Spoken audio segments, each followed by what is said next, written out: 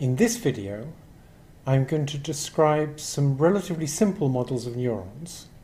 I'll describe a number of different models, starting with simple linear and threshold neurons, and then describing slightly more complicated models.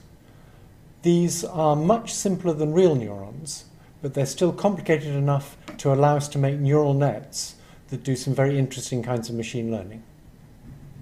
In order to understand anything complicated, we have to idealize it. That is, we have to make simplifications that allow us to get a handle on how it might work. With atoms, for example, we simplify them as behaving like little solar systems.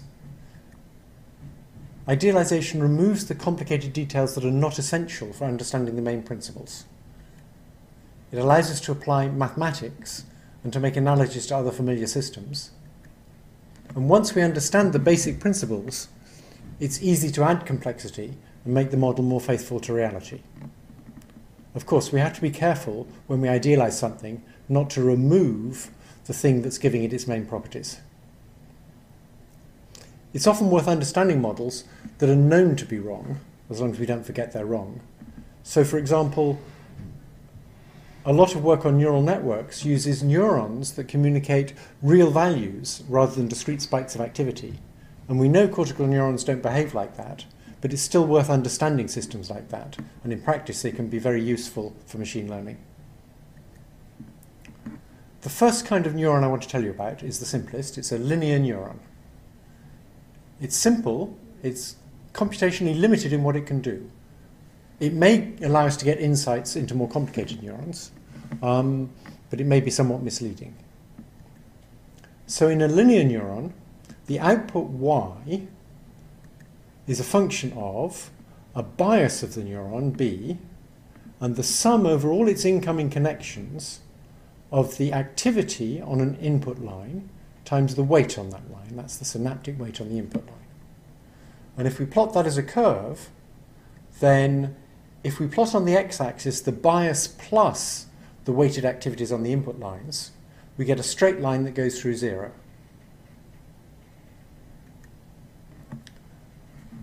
Very different from linear neurons are binary threshold neurons that were introduced by McCulloch and Pitts.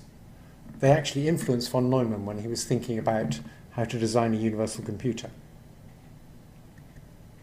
In a binary threshold neuron, you first compute a weighted sum of the inputs, and then you send out a spike of activity if that weighted sum exceeds the threshold. McCulloch and Pitts thought that the spikes were like the truth values of propositions. So each neuron is combining the truth values it gets from other neurons to produce a truth value of its own. And that's like combining some propositions to compute the truth value of another proposition. At the time, in the 1940s, logic was the main paradigm for how the mind might work. Since then, people thinking about how the brain computes have become much more interested in the idea that the brain is combining lots of different sources of unreliable evidence. And so logic isn't such a good paradigm for what the brain's up to. For a binary threshold neuron, you can think of its input-output function as if the weighted input is above the threshold, it gives an output of 1, otherwise it gives an output of 0. There are actually two equivalent ways to write the equations for a binary threshold neuron. We can say that the total input z is just the activities on the input lines times the weights, and then the output y is 1 if that z is above the threshold, and 0 otherwise.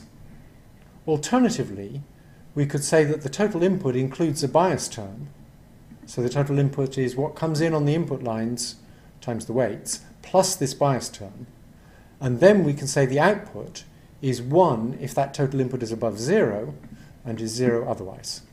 And the equivalence is simply that the threshold in the first formulation is equal to the negative of the bias in the second formulation.